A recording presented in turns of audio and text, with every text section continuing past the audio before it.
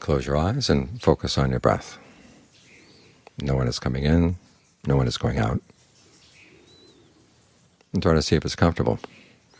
You want to create a good place for the mind to stay here in the present moment. This is your home for the mind.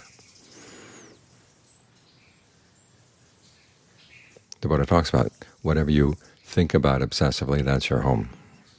So think about something good. Be obsessive about something that's good.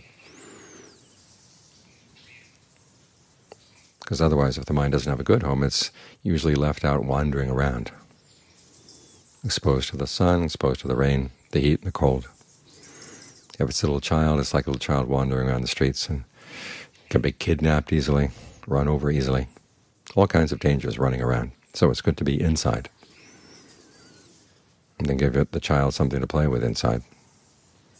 You've got the breath to play with. It's like having dolls to play with. You can make the breath long, you can make it short. You can make it fat, make it skinny. Otherwise, you've got something to play with here so that it's interesting to be here in the house. You don't feel tempted to go outside. That way the mind can gain some safety, it can gain some rest, gain some strength. At the same time, the house gets looked after as well. Here we have to change the image a little bit. It's not a child looking after the house now, it's an adult. You stay in the house, you see something not quite right, the pipes are getting rusty, or there are insects moving in. Okay, fix it up. Use the breath to fix up the body.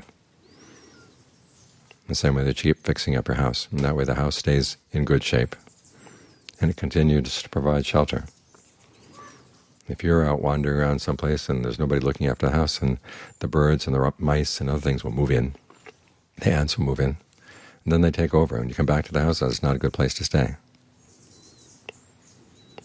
And as things begin to rot out, it doesn't provide any shelter. So we want to make sure that you take good care of the house with the breath. And that way you're taking good care of the mind. The two of them work together. The mind looks after the body helps provide shelter for the mind. So bring these things into alignment for the well-being of both. I mean, ultimately it's the mind that's going to matter, but in the meantime the body is where you stay. The body also is your tool for doing good things. And you keep it in good shape, so continue doing good things. This is the real principle of contentment. Contentment doesn't mean just anything happens and you're okay with it. It means taking good care of what you got,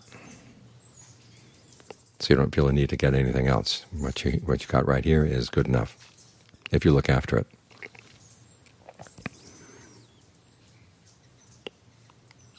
This way the mind has a home and the mind is safe. It's sheltered, has a place where it can rest and gain strength.